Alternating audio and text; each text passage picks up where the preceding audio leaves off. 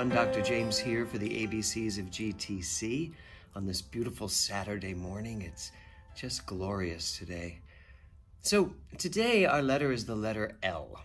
And it would be so easy, of course, to just say love, because love is the center of everything. But what I'm really concerned with right now is the word life. It is just so easy for us to think that we're putting our lives on hold, or that there's no life to be lived right now because of this pandemic.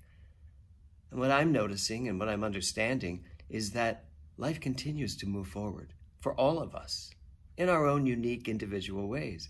And more importantly, life itself cannot be stopped.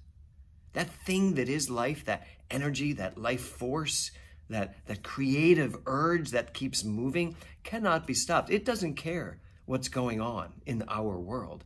It just keeps moving. It just keeps rolling along, just like Old Man River.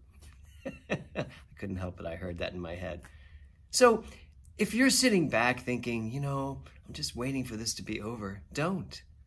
What did you want to do that you never had time to do? Do it.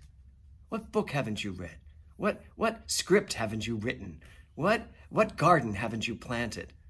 There's a lot of life to be lived if we're willing to live life as life wants to be lived, which means that we take our creativity and our ingenuity and we take the very essence of this thing that's moving through us and we allow it to find its perfect place to land.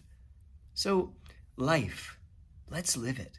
Let's live this life we've been given, regardless of what's going on. So that's the word for the day, everybody. Life. Have at it. Really. Go and have at it. You have a magnificent day ahead of you.